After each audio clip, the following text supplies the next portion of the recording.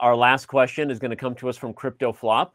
Crypto Flop, you have the floor. I don't think we have a webcam for you, but go ahead and give us your question. I see the question, can I ask my question in chat? So the answer is yes. Go ahead and type your question in chat. I don't see the question.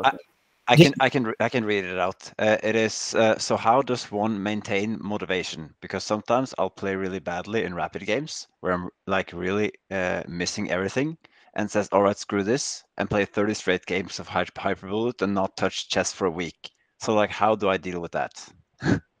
Fabi maintains motivation with a lot of Clash Royale in the background.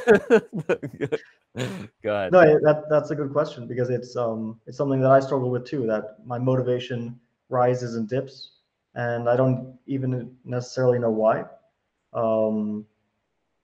I think that's a purely personal thing. You know, why you might be motivated at times. It might be due to your chess results. Sometimes, you know, you have some bad results and you want to put chess down for a while.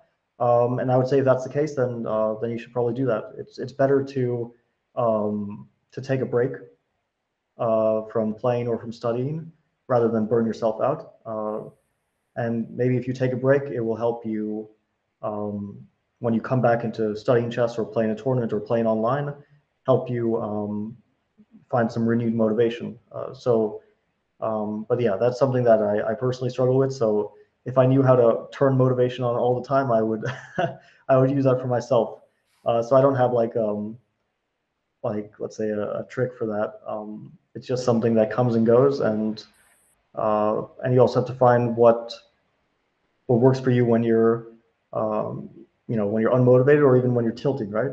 We all have those moments when we lose a bunch of games or we play a bunch of bad games and we start to tilt, and the instinct is just to keep on playing, but sometimes it's good to put it down for a bit, take a break, and